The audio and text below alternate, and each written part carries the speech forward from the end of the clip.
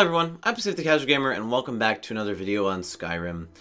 And today I'm going to talk about the crime, and I really like the way that they do crime in this game. I wish they did it a little bit differently, but the way that they do it now is fantastic. I love it. It kind of takes Skyrim, and you know how Skyrim seems like a game where everyone's separated, right? Oblivion, everyone's under the Empire, everyone's freaked out because the Empire's gone, no one knows what to do, but they're all banded together to fight the people coming from hell.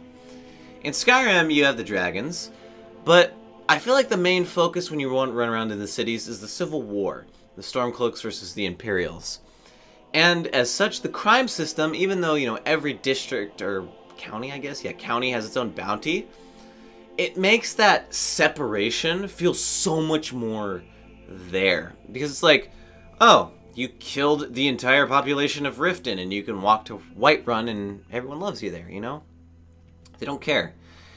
And I feel like there's another thing they could have added where it's kind of like you have your crime in the counties, and if you did something really bad, it would add like a crime in like all the Stormcloak holds and all the Imperial holds, right? And I think that if you like did it a step further and you were like a Thane in collectively all the Stormcloak holds, you could get away with more stuff.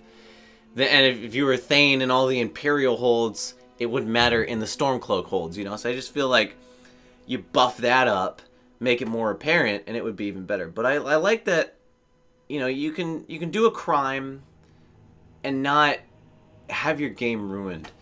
I feel like in Oblivion, everyone, you know, tracked your crimes, so you were wanted throughout the whole land, and it would screw your game up. Being a criminal in Oblivion sucks so bad. You can't use any stores except for fences, or the one dude in the Dark Brotherhood, unless you beat the entire Dark Brotherhood, or Shady Sam. And so you don't get that good prices, and everywhere you go inside of a city, the guards are just on you all the time. And so it's nice that it's kind of like, okay, I gotta go to Riften, I was a criminal there. Or you could do another quest where it's like, okay, I can go to like Winterhold and not be a criminal, because Winterhold, they love me there.